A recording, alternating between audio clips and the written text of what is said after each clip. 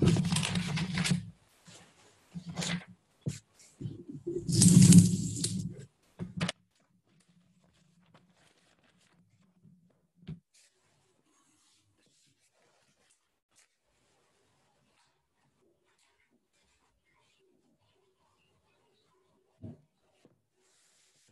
so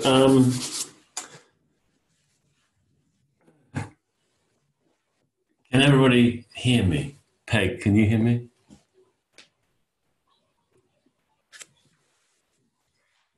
Yes, you're fine. Okay, thanks. Volume is about right, is it? Yes. Okay, thanks.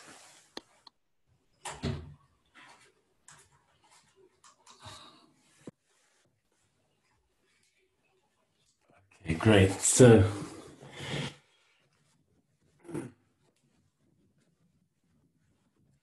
here we are on the second day, second morning for those of us in the US. Second morning, second day, perhaps second evening for some of this retreat called Original Love, Part 2, so to speak, Zone 2. You know, I'll address a little bit this term original love, but that aside, just organizing things here. But leaving aside the term original love just for the moment, this second retreat on support, you know, the first one was really essentially about developing our capacity for being aware, mindfully aware in the present moment. And that's something, in a sense, we need to develop ourselves. We can have quite a bit of guidance, but nobody can do the work for us, in a sense. It's like, you know, the analogy would be going to a gym and being shown how to use the equipment, but you can't sort of get anywhere unless you're going to the gym and actually putting in the hours yourself. You know, that's just sort of unavoidable. That the heavy lifting, so to speak, is done by us as practitioners. So same is just the way it is in meditation. But that was sort of, you know, first zone of development in having a meditation practice. Retreat number 1. Retreat number 2, and by the way, this is not sequential actually. All these zones coexist always. So this second zone, and the message of this retreat is very simple. And in the sort of tumble of yesterday's talk, I don't know how clearly I really conveyed this. I'm hoping to, you know, a little bit more clearly make this point today. The message of this retreat is this: there is help. That's it. If you just get that and receive it, there is help, then you've got this retreat. It's very easy to cognitively just acknowledge that and sign off on it. Yeah, I get it. Okay, there's sort of help. But that's not what I'm really trying to convey. I want you to take it in. We live in perhaps the most individualist society and culture there's ever been. I don't know, but some say that. This modern Western way and world is supremely individualist.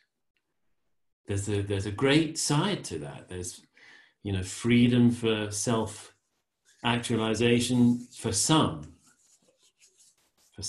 not all by any means. A lot of people are oppressed in this modern world. But in theory, you know, for some at least, there's great freedom for self-expression, self-actualization. But what a huge cost it also exacts on us when we feel we have to do everything ourselves and it's all down to us. The message of this retreat is wrong. There is help.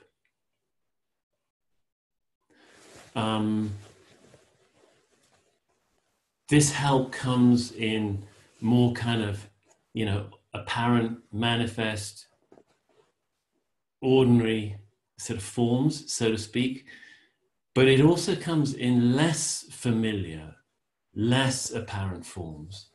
And I want to talk about both really this morning. Of course, it's help when if you're sort of 21st century person, you switch on your phone, you go to an app, and there's meditation guidance and a timer and a voice helping you settle into your practice and guiding you in it. That's help. Good. That may serve you for quite a while. If you're less sort of iPhone oriented, smartphone oriented, of course, there's the old analog forms of help. People like me, analog help.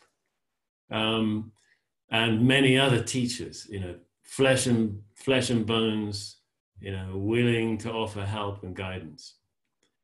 That's also available. And actually, in our Zen world, we would say that if you want to really follow the path, quite sort of seriously, at some point you may need a flesh and blood guide. And it's a person, it's in front of you, it's manifest, it's not weird and mysterious, it's just somebody who's hopefully embodying the teachings and the way and the handed down guidance, methods and devices and tools, upaya, skillful means that have come down in the tradition. That they've learned, at least to some extent, to embody them, to live them, internalize them, and to share them. And again, that's not sort of mysterious, straightforward. It's remarkable in how it helps. It may help much more than we think it could. I mean, if I may just reference back to the talk yesterday with that dream I mentioned where, that sort of slightly chaotic retreat workshop where, as the participants may have sort of thought they knew what they were signing on for and what kind of retreat it was. And then all of a sudden the apparently sort of ill-prepared leader of the retreat suddenly has sort of dropped everybody into a far deeper place. And that's where the retreat was aiming at. And it couldn't really get us there in straightforward ways because what it's aiming at is something outside our known map of things. That's a bit like this practice, is that, there's a level on which it can be a known map achieving known objectives, like, stress reduction, as fairly much meeting the need on the same level that the need is expressed and known. But then there's deeper stuff that goes on in this practice, which is, we hear words like awakening, kensho, enlightenment even, and or original love, and we sort of we may have an idea, some sort of cipher in our minds of what that means, but we've got no idea actually, because by its very nature, it is exactly opening up to what we do not know. It is, if we know it, then it's not awakening. It's awakening from what we know. And that's where, in a sense, emissaries from that unknown land, if I can put it like that, can come and help us. Some of these are a bit more tangible, like a koan. You know, you sit with a koan mu. It's sort of, you kind of know, in a sense, you know, I got this little verbal formulation and I got to sit with it, you know, and it comes along with my breath, that I also kind of know what that is, you know, breath, breathing, I know it. So you sort of have a sense of knowing, but you actually, at the same time, we really don't know where this little koan wants to take us, or where, in a sense, it's come from. It's come from a land, a world that is totally ours, but we just don't know it, you know. And it wants to take us there. It's an invitation from the land of the unknown, you could say. Now, one way that in the tradition help has been parsed out is in what's known as the three treasures, three jewels, three gems. And actually, you know, our lineage, San Bo, that's what its name means, three treasures, San Bo, three treasures. And the three treasures are Buddha, Dharma, Sangha. And these two can be sort of understood, met, encountered on different levels, sort of more straightforward and a bit more unknown. So on the straightforward level, you know, Buddha is Shakyamuni Siddhartha Gautama, the person who went through his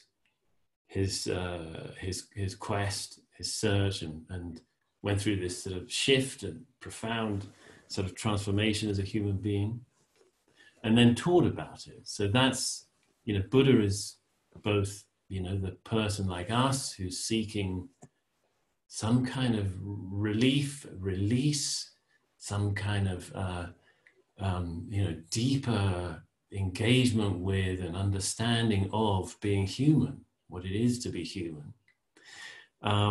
He's a figure, a person who did the practice, who shows us, in a sense, left the example, the model of practicing, you know, and a big part of that for him was meditation.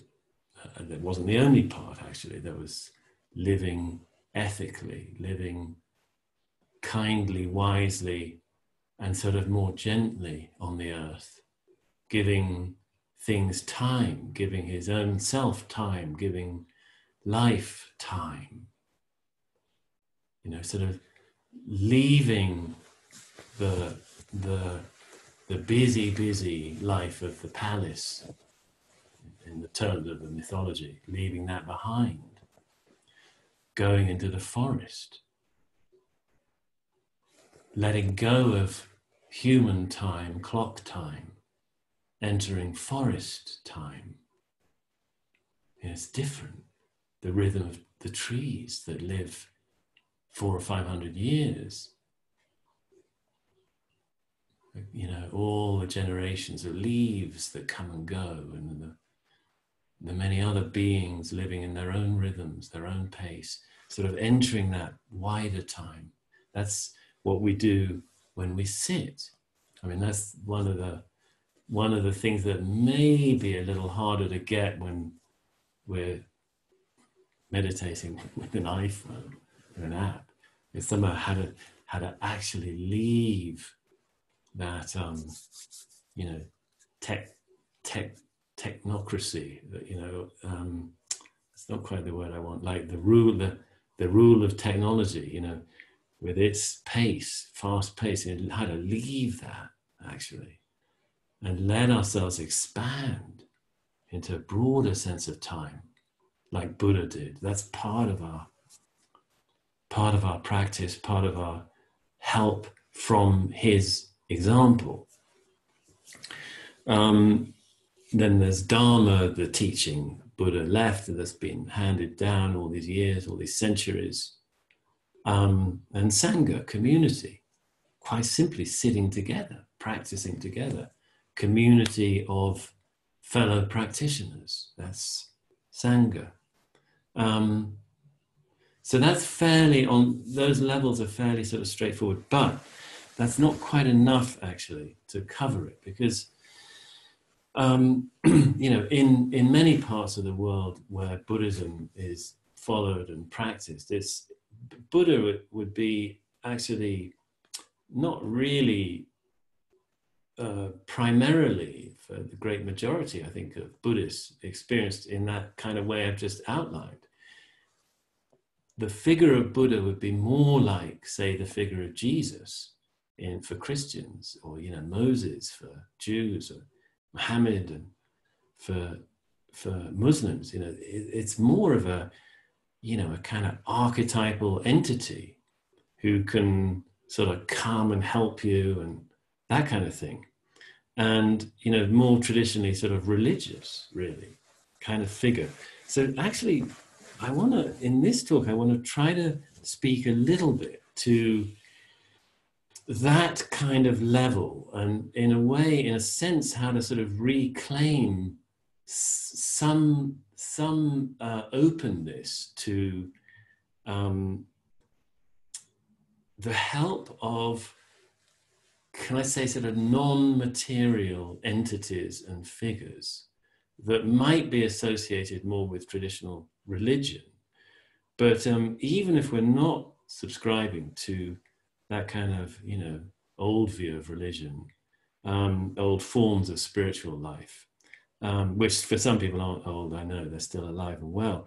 But, for a more of a sort of non-theistic kind of approach to spiritual life, can we still be open to that kind of help, in a sense, at least having a sense that there's help we don't really know about so clearly, or we can't understand so clearly, but still can be open to? Now, I'm going to make a little bit of a defense or an apology, or in the old sense of apology, like defense of that kind of, having that kind of openness as a Zen sitter, as a meditator, as somebody who really doesn't subscribe to a theistic faith at all. And yet, still, I feel myself that there's a realm of our experience which is somehow helpful to be open to, that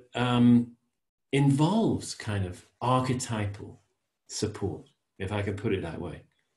I don't think it's essential, but I think it's helpful. So let's see if I can offer some kind of a way for us to open to that, perhaps. Now, on this level, Buddha, again, is not actually just the sort of example of 2,500, 2,400 years ago, but also somehow a bit more alive today. The masters, and teachers who we encounter in stories and in koans and in sutras, in a certain way, they're transcending time. They can actually be met today, even though they may have lived 800 or 1,200 or 2,000 years ago. In a sense, we can receive their help more directly. Now, maybe this is sounding a bit strange, but let me now sort of make a little defense of this kind of talk. I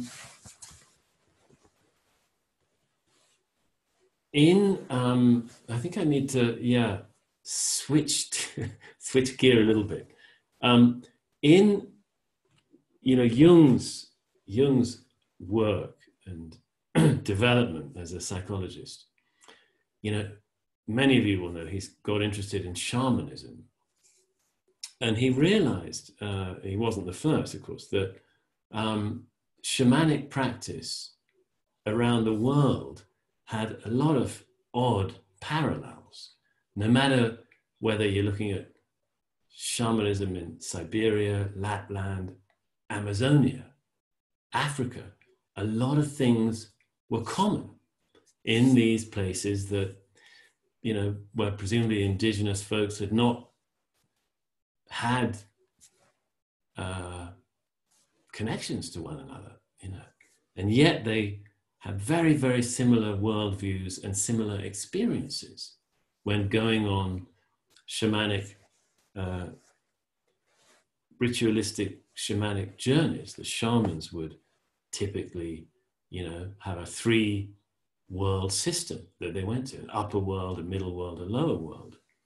Wherever, you know, wherever on earth they were practicing, they'd be doing that. They would often travel from between the worlds by means of a world tree or a world river. Sometimes the drum, actually, and the drum stick that would sort of be part of the ceremony were viewed as a canoe and a paddle to travel down the world river or up the world river. They would meet animal entities, they would meet sort of spirit entities, divinities, deities, powers, you know, and have to kind of sometimes sort of negotiate with them, tussle with them, make exchanges in order to sort of come back to the human realm with some healing having been done. What Jung came up with, as many of you know, is this term, the collective unconscious. The idea being that sort of in the human unconscious, there's levels of it, zones of it that are personal, you know, to the individual. But there's also levels of the unconscious that are collective, that are shared among all people. Now, this is maybe a little bit of a difficult idea to swallow. I don't know. But I'm going to, again, just sort of bring in another angle here. A great French scholar, Henri Corbin, working in the mid-20th century in Paris, he came up with a term, the mundus imaginalis, or imaginal world, that he felt was a kind of realm of consciousness that humans, and this is a, you know, serious scholar, not a religious practitioner. I mean, not that the two are necessarily have to be separate, but in his case, it was all about his scholarship. He felt that there was a kind of realm humans could sort of go to in their imaginations that was not just imaginary to them, but had a sort of shared reality to it. That, I mean, so I don't know how clearly I'm conveying this, how weird it's sounding, but let me just, in his work, he was looking at a kind of Sufi tale where in the tale, a person would go to a realm beyond the mountains in the west. And that's where the tale would take place. And when they were there, it was as if it was sort of an area of reality, and it had its own laws and its own sort of rules and authorities, and the individual had to kind of submit to those laws and would come back changed for the better. It's sort of a place of healing. So it's a little bit like the shamanic worlds. It's also a little bit like the way Jung developed his own dream work. He felt that in dreams, people are sort of taken to a realm like that, archetypal, imaginal, in the sense that it's got some, even though it's imaginary, it's got some shared properties among people. And that there are figures that are not flesh and blood, but somehow have properties that pertain to all of us, something like that.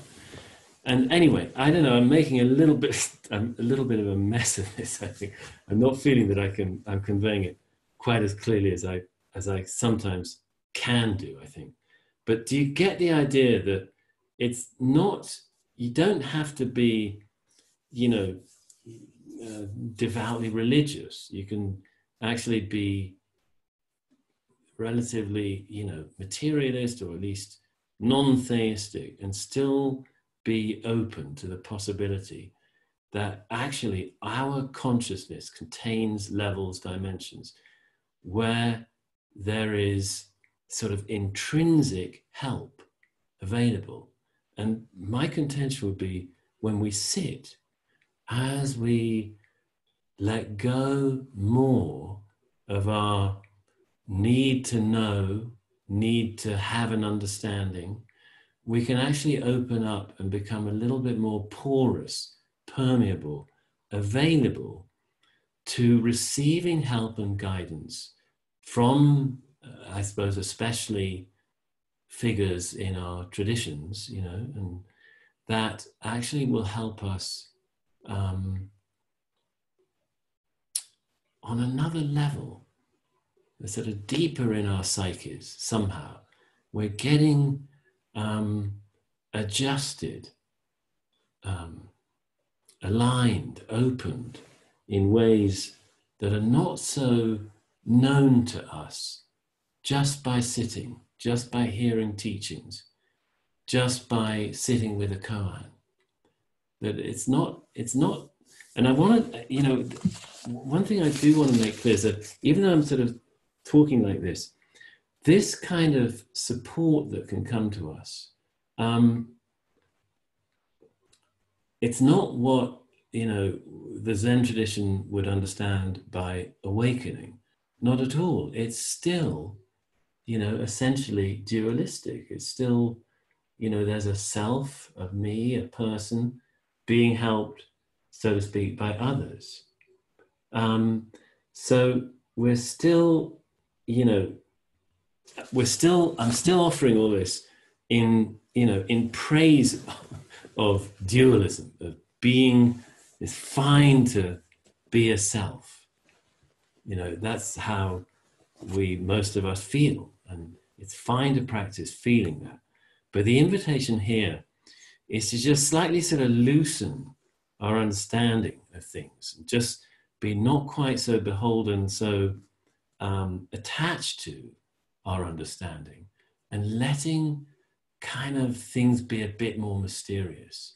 It's why when we go walking off in nature, we do soften our boundaries, our known ways that things are can soften, dissolve a little bit. The boundaries dissolve a little bit. We realize sometimes that we're in the presence of other kinds of existence that are very different to ours. And that's salutary for us. Whether the rhythm of the mountain ranges moving, or the rhythm of the trees and forests growing and sustaining themselves over such long spans of time.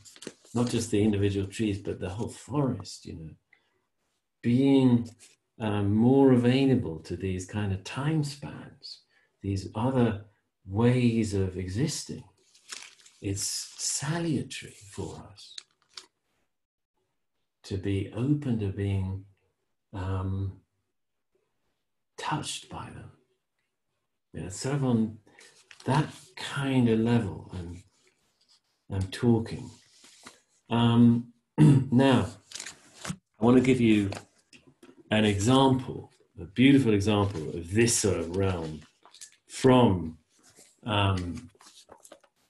great novel that I'm deep in at the moment, Brothers Karamazov by Dostoevsky, that I sort of, never read until now. Actually, I read various other Dostoevsky novels, but somehow was always a bit daunted by this one. And actually, to be honest, I think I was a bit put off because there's a section of it that gets commonly quoted, excerpted and quoted. Some of you might have seen it. You'll find it in anthologies and things about the Grand Inquisitor. It's a famous little episode. And I don't know, I never was particularly taken by that. And somehow it's very misleading in terms of what the rest of the novel is actually like. And I want to just read this bit where I hope this will give you a sense again, of just what it's like to open to help without really knowing where the help's coming from. Trusting that there's a sort of broader world right here than we know. And that, again, this is not about, quote unquote, awakening to the the non-duality of self and other. It's not about that. It still has self and other, but it's lessening, weakening, dissolving our known boundaries, just being more open, more receptive. And that's okay. We might think that's not, I've got to do everything myself. This is the opposite of that. You don't have to do everything yourself. What is it like to just, loosen the hold? So here's an example. I'm going to sort of dive right into the middle of this amazing scene.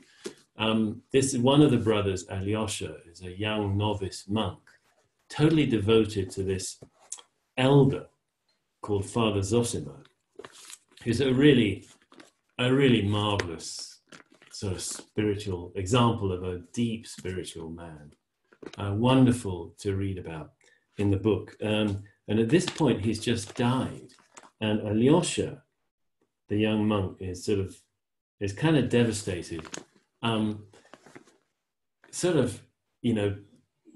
For two reasons, actually. Firstly, because his teacher has died. And he really is a teacher. He's not like a typical priest or something, not at all. Very different kind of man.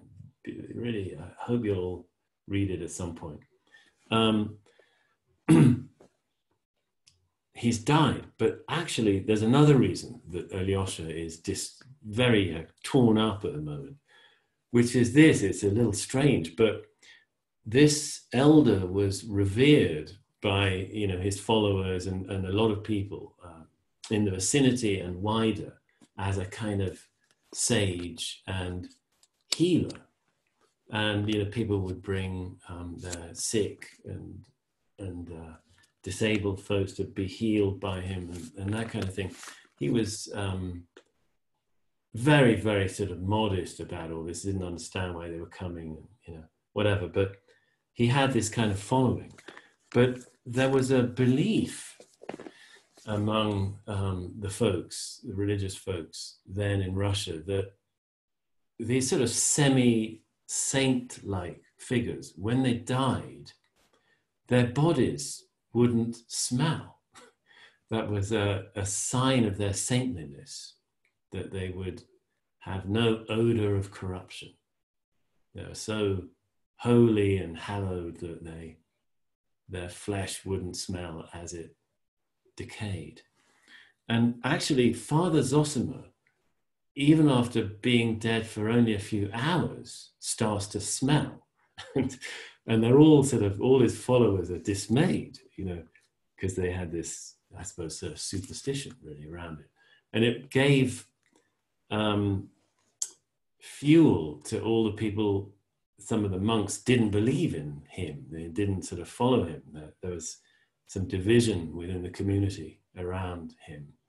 And so it gives kind of fodder to all the ones who are critical of him. They're all delighted that he's smelling.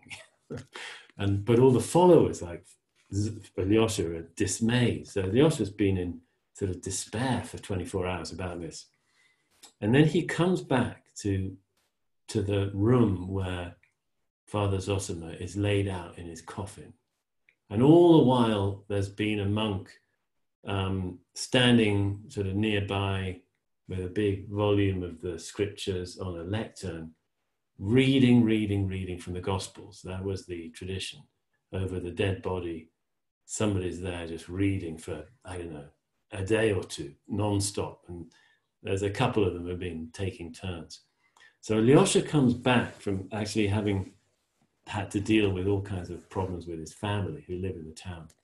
And he comes back to visit and spend some time with the corpse of his beloved deceased teacher, elder. And the reading is going on, and it's about the wedding in Cana, which is the time when Jesus turned water to wine. And I believe it was his first miracle. And Alyosha is exhausted. He hasn't slept in 36 hours or something. And he's sort of in the room, on his knees, sort of near the coffin, kind of, I guess, praying but sort of nodding off in and out of sleep. And he goes into this kind of half awake, half sleeping, half dreaming, half visionary kind of state. So I'm just going to read some of this.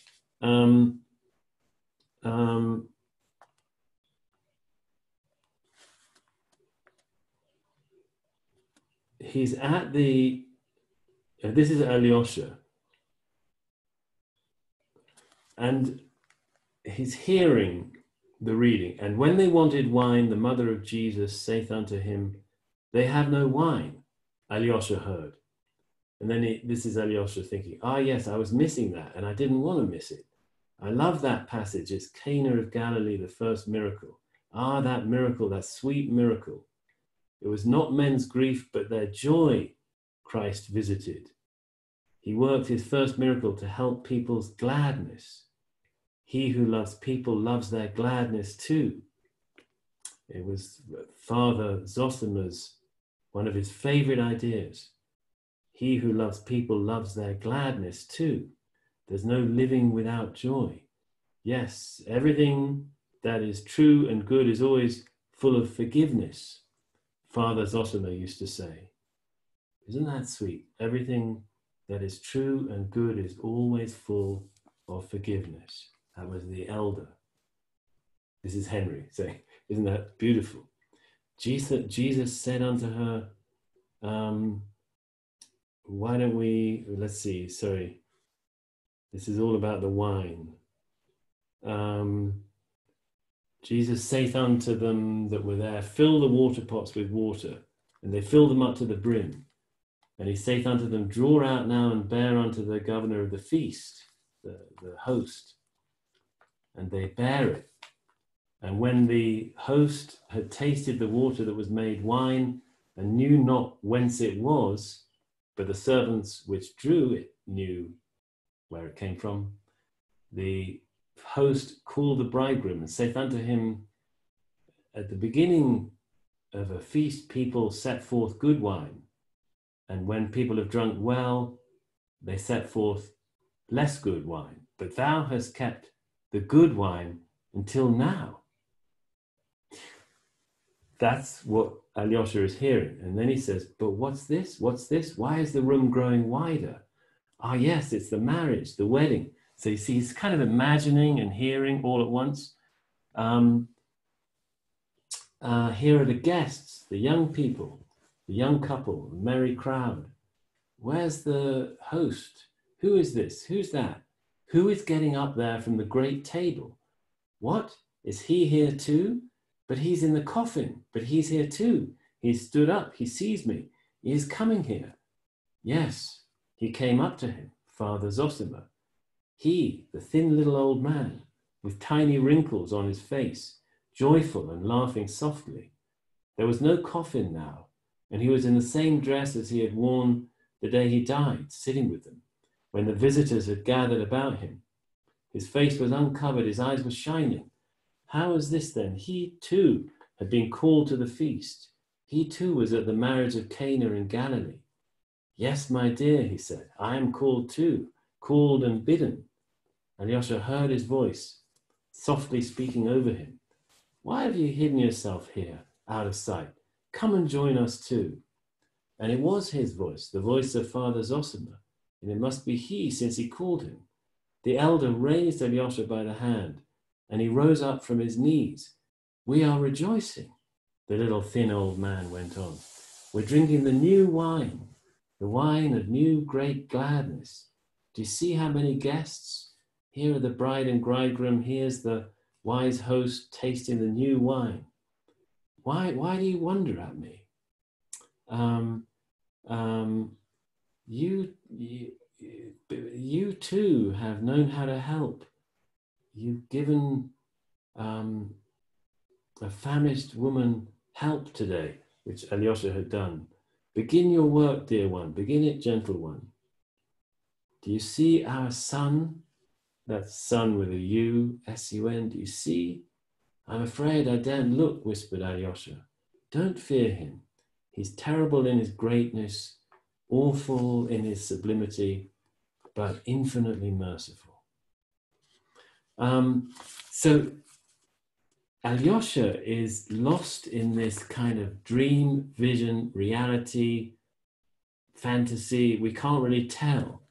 But somehow it's as if his recently deceased elder, Father Zosima, has basically stepped into and stepped out of this imaginal realm. He's sort of died and he's joined this archetypal realm and he's come to visit Alyosha in it, as if in a dream, as if in a kind of, almost shamanic kind of visitation.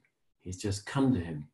And it actually precipitates the sort of key transformation in Alyosha's life when he is fully supported in a way he never had been so clearly before.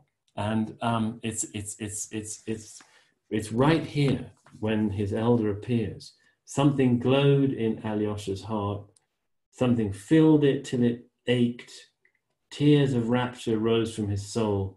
He stretched out his hands, uttered a cry, and woke up. Again, the coffin, the open window, the soft, solemn, distinct reading of the gospel. So now he's kind of back in normal time. But Alyosha didn't listen to the reading. It was strange. He had fallen asleep on his knees, but now he was on his feet. And suddenly, as though thrown forward, with 3 firm, rapid steps, he went right up to the coffin. And he gazed for half a minute at the coffin, at the covered, motionless, dead man that lay in the coffin, with an icon on his breast and the hood with the octangular cross on his head. He'd only just been hearing his voice, and that voice was still ringing in his ears. He was listening, still expecting other words, but suddenly turned sharply and went out of the cell. He didn't stop on the steps, but went quickly down, his soul overflowing with rapture, yearned for freedom, space, openness. The vault of heaven, full of soft, shining stars, stretched vast and fathomless above him. The gorgeous autumn flowers in the beds round the house were slumbering till morning. The silence of earth seemed to melt into the silence of the heavens. The mystery of earth was one with the mystery of the stars. Alyosha stood, gazed, and suddenly threw himself down on the earth. He didn't know why he embraced it. He couldn't have said why he longed so irresistibly to kiss it all, but he kissed it, weeping, sobbing, watering it with his tears, and vowed passionately to love it forever and ever. Water the earth with the tears of your joy and love those tears, he heard in his soul, which was another saying of his elder. What was he weeping over? Oh, in his rapture, he was weeping even over those stars shining at him from the abyss of space.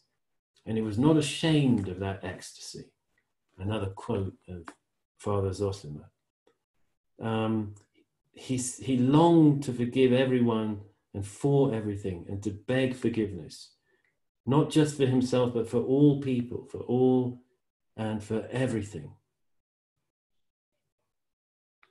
And with every instant, he felt clearly, tangibly, that something firm and unshakable as that vault of heaven had entered into his soul. It was as though some idea had seized the sovereignty of his mind, and it was for all his life and forever. He had fallen on the earth, a weak youth, but he rose up a resolute champion. And he knew and felt it suddenly, at the very moment of his ecstasy, and never, never, all his life long, could Alyosha forget that minute? Someone visited my soul in that hour, he used to say afterwards. This is a very beautiful example. And it's so vivid and real that I can't help but wonder if Dostoevsky himself might not have known something like this. Because as you may well know, famously, he faced death. And he's a very, very deep spiritual human being, clearly, Dostoevsky. I mean, really, as deep as any writer, probably, who's produced great literature that's joined the Western canon has ever been. Right on the edge of sort of too spiritual for great literature, almost, if you know what I mean. He still knows the world of trouble and torment and suffering so well also. So he never kind of quite crossed over to being, you know, a figure like Father Zosima, who he writes about, but so clearly he writes about the way this archetypal figure, this flesh and blood person becomes archetypal for Alyosha, visits him, and has this power to visit him in a very sort of special way that these archetypal entities can. So now, have I conveyed this clearly? I don't know. I'm probably going to have to talk more about it because it's something that in a way we could hear about more and get clearer on. That this is not sort of magical. It's not actually sort of totally irrational. It's just when we lessen our hold on knowing ourselves and our world the way we think we do, when we lessen our conviction that we know those things, as practice softens us in our holding, it weakens our hold in a beautiful way. It allows us to release our grip on how we think things are. And we don't have to know an alternative. It's so beautiful. It's not that we've got to let go of one kind of knowing in order to have another kind of knowing. No. All we have to do is soften our grip. You can feel it, some little clutch, some little contraction in the heart, in the solar plexus. It's a physical thing. If we sit enough, it becomes clearly a physical thing. What is it just to allow that and let it soften, let it soften. It softens and somehow it softens us.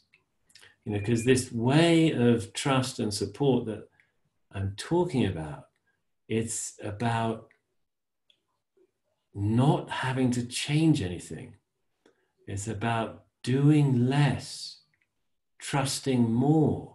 We sit and we may have a little checklist of things we think we're supposed to do, a little sort of algorithm of how practice works and what it can bring about.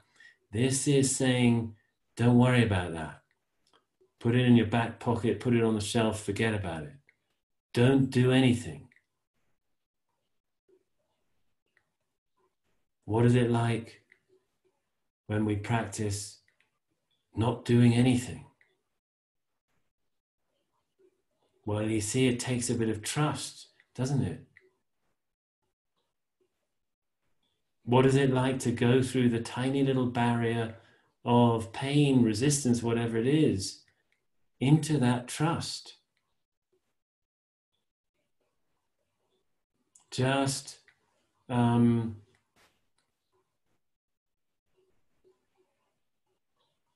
it be as it is. Exactly as it is. Letting the grip go, letting the hold go.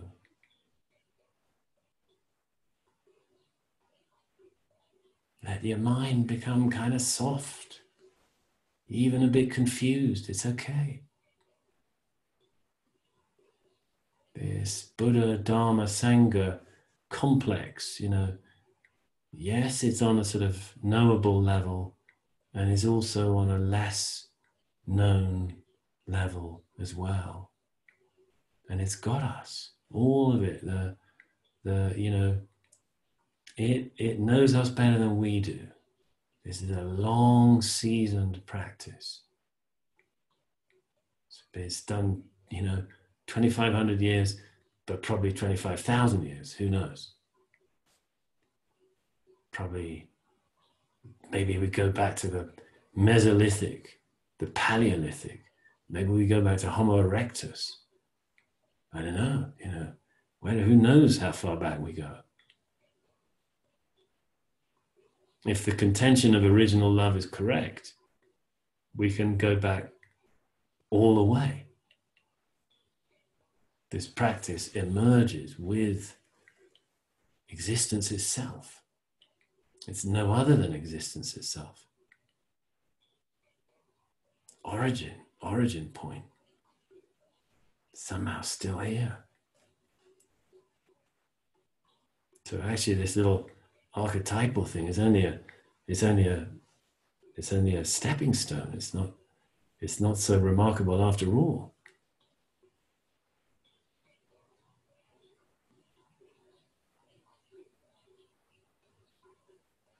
So as we sit together, just, letting breath breathe you, letting sitting itself sit, letting this moment, just as it is, be you. All the sense experience of this moment as we sit, let it hold you completely. To the extent that you don't have to do a thing. True support. Thorough support. Holding you. Being you, actually, as you sit. You might have this little thread of mu. If you're sitting with mu. Fine. A little thread running through it. A little stream of mu running through it. Let that also be what you are. And trust all these thousands and thousands of years of practitioners who are sitting here with us, who are here supporting our practice here and now. Okay, thank you. Thank you very much for listening. And on we go. We'll have a little break and then resume sitting. Thank you so much.